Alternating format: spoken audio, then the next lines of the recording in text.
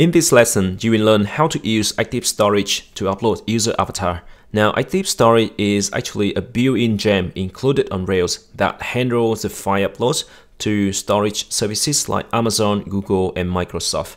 Now, as we're in the development mode, so we can use our local disk, which is fine. Now, first, we need to set up Active Storage in our project. So let's go back to our project. First, I'm going to stop the server, pressing Ctrl+C, clear it up, and we're going to say Rails active underscore storage colon install and hit enter. Now, as you can see, it just creates something. All right, I'm going back to that in a bit, but next I want you to go to Rails DB migrate, hit enter. Okay, interestingly, you will notice that it's also create two new tables in the database. One's called Active Storage Blobs and the one called Active Storage Attachment. The one that it just go, if you go into DB migrate, and here's your file, just create. All right, so basically it just create two table, just like what I show you here. All right, and if you want, you can go to Postigo and check. So go into freelancer development, and yep, so here's the two file. The first one is Active Storage Attachment. Double click on it. You don't see anything here, and for the blobs, you don't see anything here either.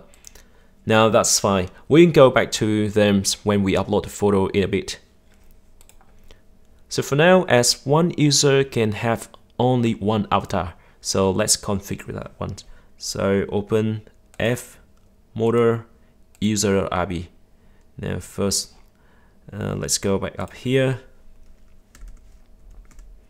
We can put it here, that's fine. And I'm going to say has want attach, and that's one say avatar. All right. So basically, here is a new variable. You can call it. You never defined this property before. For the user motor, that's fine. We just do it now. So you can call it to image, that's fine. All right, it's just a new variable we just create now. And then we need to tell Rails that we give the client permission to update the avatar by opening the controller, user controller. Remember strong parameters. Now we say avatar. Next, to make sure our life a bit easier, we create a helper function to display user avatar based on different scenario. Let's see what I mean by that. So I just close on this and F helper and application helper. So under here, I'm going to define a method, and it's going to mean avatar URL. And we're going to pass the user object into here. The first scenario is that if that user dot avatar dot attach.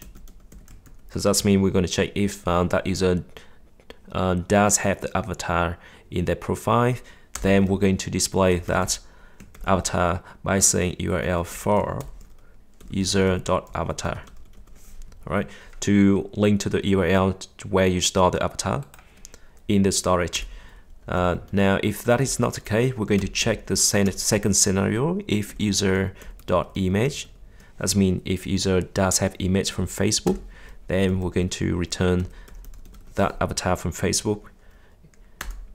Now, the last scenario. So if those above are not the case, then we're going to display the default avatar by saying action controller base dot helpers dot asset path, and we're going to pass the icon default avatar dot png.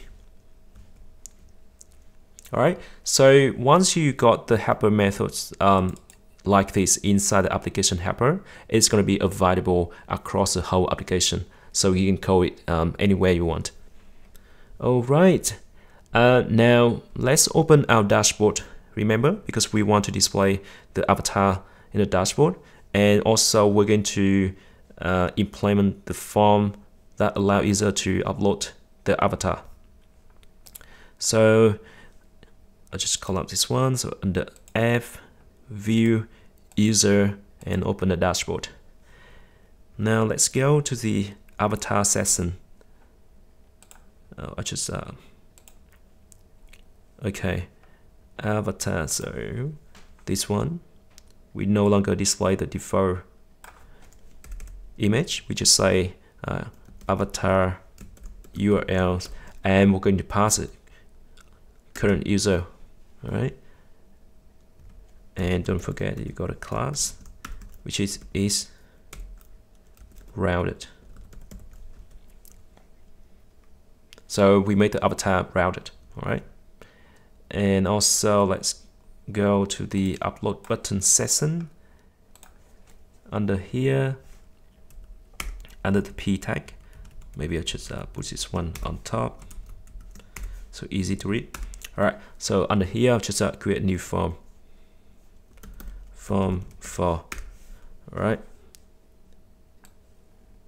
just remove this one, and we're going to start with the user, and URL it would be users edit URL, right? And we're going to pass a user object. The action would be update, and the method is post. And inside here I'll just create a div with a class 5, and inside that just create a new label with your class button dot is primary dot is aligned dot is full width. Hit enter. Alright, so we no longer need this button, so I'll just remove it. Alright, so we don't need the for here. So inside this label, first I'm going to display the f.find field. Alright, and we're going to pass the avatar attribute. Class would be find input. Alright, and we're going to create the on change event, and we're going to say this dot form dot submit. And under that I'll just create new icon with the class fast dot upload. Alright, so here I'll just say upload avatar. Maybe you give a space for these. Alright, hit save. Now let's go back to our project and hit refresh and see. Oh, I need to start a server. So go here, start a server. Cool. So now we have the button with the icon and upload avatar. I'll just quickly go in here and create new space by saying mbsb. This one for creating space. Alright, hit save. Let's go back here. Alright, much better. Now before you try to upload your avatar, I want you to go back to my GitHub, and if you click on the folder T52, right here I'll just prepare a sample avatar that you can check. Right, for example this one. If you want, you can hit download button, and here you can right click and hit save the images. Alright, okay, cool. Now I've just done one, so I'll just go ahead and click the upload avatar, which is going to open the file for me, the file folder, and I'm going to select this one, hit open. Hey, look at these. So it worked. Now one more thing, I just want you to open the database. Okay, remember that we got two table, so let's just click on this one, hit refresh.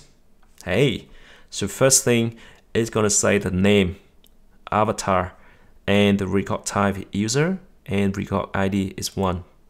Alright, if you go to the active storage blobs. It's gonna say something blah blah blah. The file name is avatar1.jpg, content type, and so on. Okay, I'm going back to this in a bit, but before that, it would be awesome if you can display this avatar up here next to the full name. So let's quickly do that. So I'm going to open share navbar. Okay, so let's go into where you display the full name, which should be on the top navbar. Okay, so here I'm going to create a new link. So a.navbar link. So inside here, we just add the figure. Well, actually, I can go back to the dashboard, and I'm going to copy this one. Just copy it and paste it here. All right, and also I'm going to put the full name.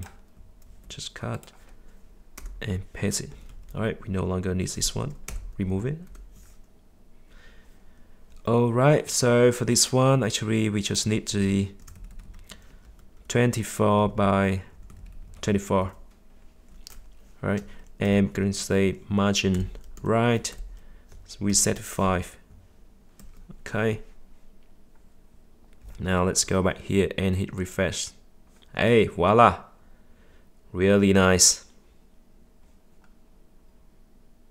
Oh, I just noticed that the second navbar, by somehow it just okay on top of the profile. We need to fix that. All right, so let's go back here, and yep, for the second navbar, we need to say size equal say jet index. We set to 5. All right, hit save. Let's go back here, refresh. Yeah, much better. Now, as I promised early on, let's open the database so that we can explain what's happening to these two tables. Now, the first one, active storage blobs. A blob is a record that contains the metadata about a file and a key for where that file resides on a service. It could be on Amazon, Google Cloud, etc. So in this case, it's a local disk. Now, if you go back to the active storage attachment, attachment associate records with blobs. So you can easily see how it stores the association. At first, it's going to store the name of the property of the user and the record ID, which is 1, which is linked to the user ID 1. And the blob is linked to blob ID 1, which is the blob that you see here. All right. Now, I hope that makes sense to you now. If you want to learn more, you can go into Google and search for Rails Active Storage, and you can end up with this one. Here you can read the doc. It's really easy to use. Cool. So that's it for this video. I'll see you in the next one.